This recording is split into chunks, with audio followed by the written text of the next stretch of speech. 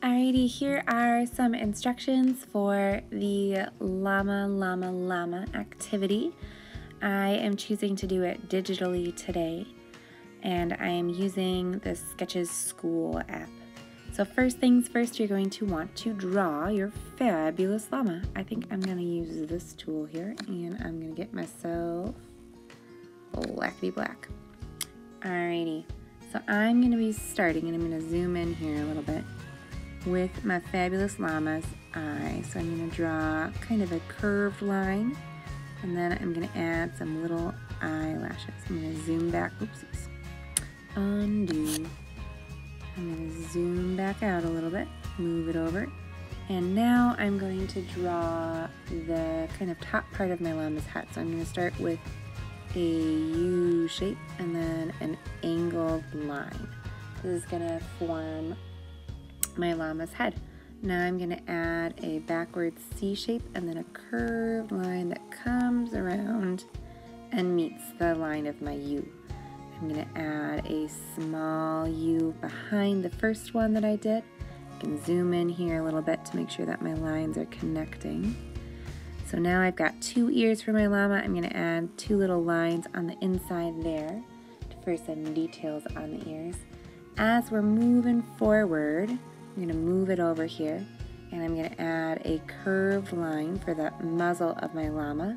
Then I'm going to add a smile and a little nostril, a little U shape there. And then I can move, oh goodness, it's being sassy with me. Undo, sorry friends. Nope, undo. You might find that it's a little sassy with you as you try to move around too. Now I'm going to add in a kind of bumpy line that'll be kind of like my llama's fur details here. And now I'm going to zoom way out because I'm getting ready to add on my llama's body.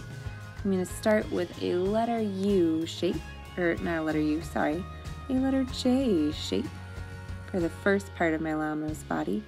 And then a little bit at the back of the head, I'm going to do kind of an L shape. And then curve it around a little bit for my llama's butt. Now I'm going to move on to doing some feet for my llama. My llama is going to have the first leg that's kind of like a Y shape, and then has a little bit of a leg down further and a little round foot. As you can see, my drawing is not perfect. It is okay if your drawing has some issues too. I want the eraser, so I'm going to erase a little bit of that line. Alright, back to my marker. Now I'm going to draw another, I'm going to borrow the eraser for just a little bit. And now I'm going to go back to the marker, and I'm going to draw another kind of Y shape with that round end for the front leg. Then I can connect with a curved line here. I can echo those marks for the legs that are kind of in the back. And I think my llama needs a little bit more of a tail, so I'm going to come in here and adjust my marks a little bit and do a little bit of a llama tail. Now that I've got my llama pretty much all drawn out, I'm ready to add in some details. So I'm going to zoom in here, oopsies. I'm going to zoom in here around the body, and I'm going to repeat a couple of this kind of U shape to be like a blanket. And then I'm going to add some tassels to the blanket that my llama is wearing on its fabulous back. I can zoom back out, and maybe I add in kind of a festive harness shape that my llama is wearing.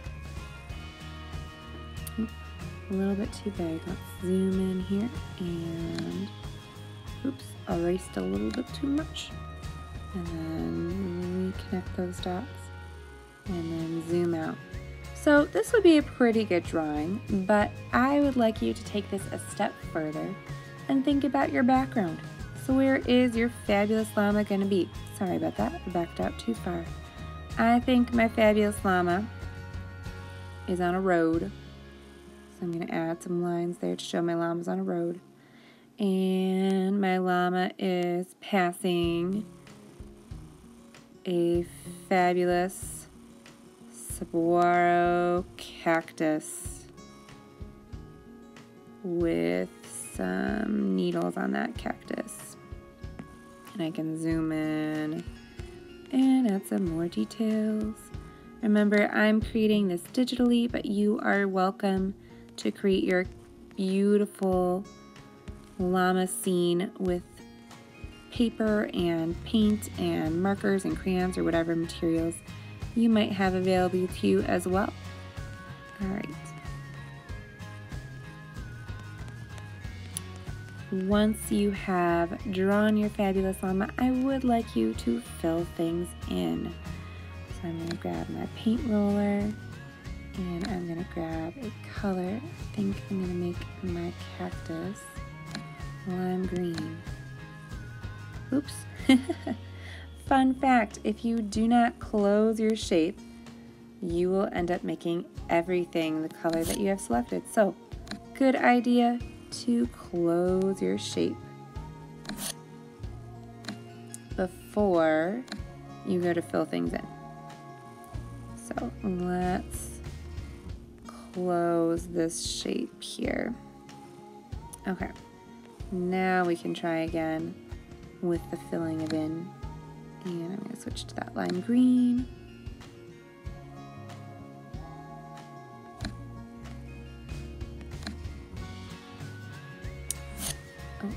Redo. And if I've got closed shapes, I can fill some of these details in. Remember, closed shapes are going to allow you to fill things in real nice and easily. And I need to finish up this drawing a little bit more. So that's kind of what I'm looking for. Fill things in, make things look fabulous. It's fast forward time, fast forward time. I fast forwarded so that you wouldn't have to see all the time that I took when I did my best work as an artist. I hope that you are taking your time to do your best work as an artist too. Remember, it's not something that comes together all at once. Sometimes we make mistakes. You'll notice that there are quite a few times in this extended work period where I did the undo button or I erased and I tried things again. It's okay if it doesn't work out perfectly the first time. It's not usually how it's going to go. Make sure that you are doing your best and taking your time as an artist while you are working on creating your very own fabulous llama.